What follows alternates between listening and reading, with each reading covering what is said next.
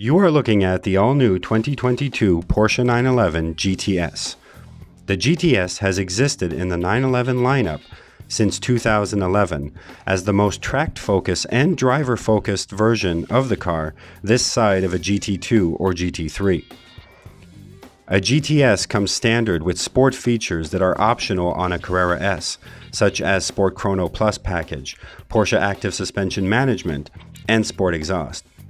The suspension and brakes are closely related to the 911 Turbo, while the overall height of the car is lowered by 10 millimeters. The turbocharged 3-liter flat 6 delivers 473 horsepower and 420 pound-feet of torque. That's more power than the outgoing GTS, and 30 horsepower and 30 pound-feet of torque more than the Carrera S. An 8-speed PDK dual-clutch gearbox is standard, but you can also add a 7-speed manual. There's also a new lightweight design package that saves roughly 55 pounds by putting lightweight bucket seats in front, lighter glass in the back, and removing the rear seats.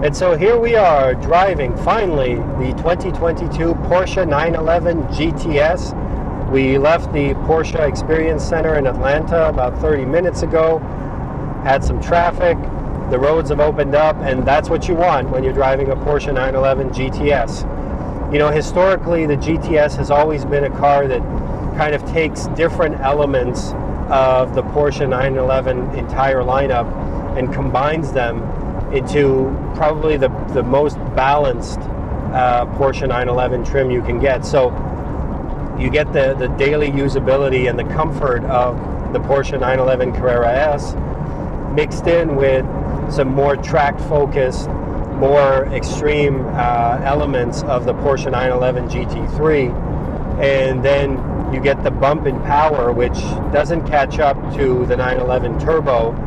But the 911 Turbo is just an insane level of quickness and accelerations that you may not need every day. So the GTS gives you more performance over a Carrera S, more performance that you can certainly feel, but it's still within the range of reasonable with 473 horsepower. And then you get a louder exhaust that just sounds absolutely amazing. I mean, it's exactly what you want out of a 911, that pure, authentic, it's not remastered sound, it's not engineered sound, it just sounds so pure and so perfect. And then this particular model has the manual gearbox, which I strongly recommend. It's one of the best, if not the best, manual gearboxes you can get on any sports car still today. It also gets the optional bucket seats and the rear seat delete for this model. Now that's an option. And again, and then of course the unique 911 GTS touches, like the Alcantara steering wheel and the red stitching and the blacked out elements outside. For me, the GTS just gives you something more unique. There's just something special about driving the GTS and just seeing those 3 letters on the car. In terms of how it drives, I mean, for me, again, this is the most balanced, the perfect balance of everything the Porsche 911 gives you. The comfort and daily usability is there compared to, say, like a GT3, which can get a bit much when you're just using it to get to work or to go out on a Friday night. The 911 GTS, you can use it to do all of those things, and it does it well. On the flip side, you can take this car to the track and you're going to get more out of it than, say, in a Carrera S. Obviously, any 911 is perfectly suited for track use, but this one just dials it up a little bit, so you can certainly enjoy yourself on the track. For me, the 911 GTS is really for people who plan to use it every day. They want to make this their daily sports car, but they also do plan to take it on a fairly regular basis on a racetrack, and that's where this car really shines, an ability to transfer from one setting to another and perform at a very high level.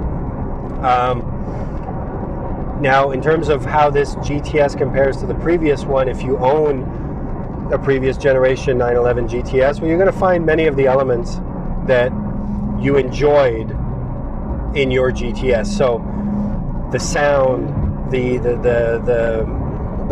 way the car just handles and behaves, all of that is preserved. It's improved, but what you'll also find is a higher level of refinement and a nicer interior and just an overall even more connected feel. So it's gotten better. Like every 911 has gotten better in this new 992 generation. The GTS has certainly gotten better, but the DNA of the car and its personality is 100% preserved.